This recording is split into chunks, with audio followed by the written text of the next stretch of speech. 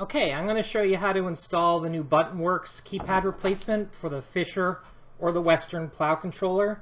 Now this one is the 9400 6-pin controller, version 2 I call it. It's got the LEDs on the top, left and right side. The version 1 looks very similar except it has both LEDs over here on the left side. I'm going to have a keypad for this, but they're all the same for as far as installation. This is really easy. What you need is a flat screwdriver, Q-tip, isopropyl alcohol. I like 91% isopropyl alcohol. And I have a little squeeze bottle of it. So I rigged this up to run off a 9-volt battery just for demonstration, my test one, for demonstration purposes. Now this keypad is it's a membrane keypad with a TPU rubber cover, so the rubber is squishy. It doesn't move up and down like silicone rubber, but the silicone rubber moving, I've heard a lot of customers, it rips at the seams, and I've seen that in a lot of larger buttons over time. Where this doesn't have any really moving parts, it just squishes, so it's soft rubber. And then there's a membrane keypad on the bottom, and it's peel and stick.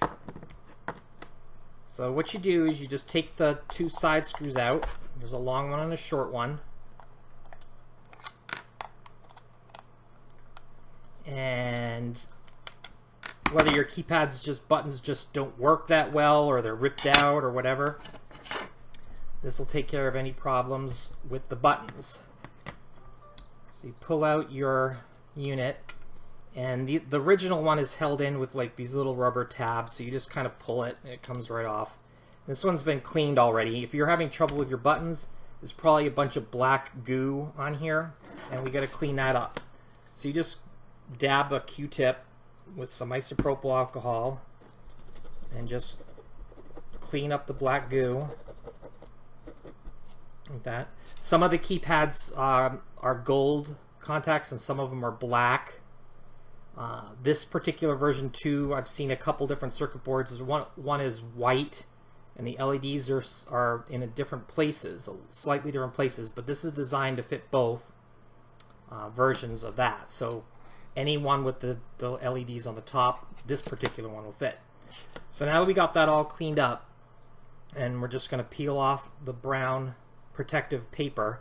There's a little slit here in the corner to make it easier to pick at, because we don't want to peel off, it's multiple layers, we don't want to peel off the layers, we just want to get the paper off. So I'm going to peel that off, and there's a little left in the corner which really isn't too important, but I'm going to take it off just so it does stick down to the board in that corner.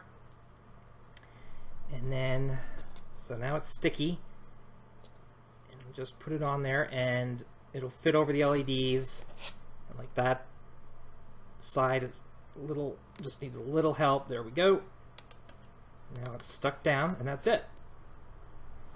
And then the only tricky part, and this goes with any replacement keypad, even putting the same keypad back in, you put this in and you want it to, the keypad on the board to be in the groove there, and then you put your wires back in that slot. So I don't have, that's going to go there.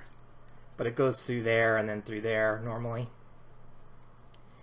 And then when you're putting the other side back on, it's harder to get everything in the slots, and sometimes this one went in pretty easily. Sometimes it catches on the edge, and then I'll have to like take the screwdriver and kind of just help the label part go in there, or it like gets squished and bubbles up.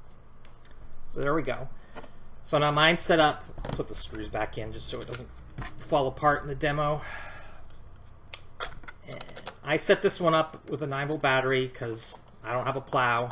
This is my test unit, so I can walk around with it. I can put it in the freezer and test it in cold temperatures like that. So yeah, so you push the on off. Let's see, you know, turn it on, and you can hear. Hopefully, you can hear the clicks. Maybe I'll move it closer to the mic. So when you push the button, normally you hear a click, and then when you let go, it clicks again after a short pause, and that's how those work. And then the lower one does not do that, but if you hold the lower button down, the float light comes on. You can see that. and then you push the top button, it goes off. So the buttons work great. Okay, that's it. All set.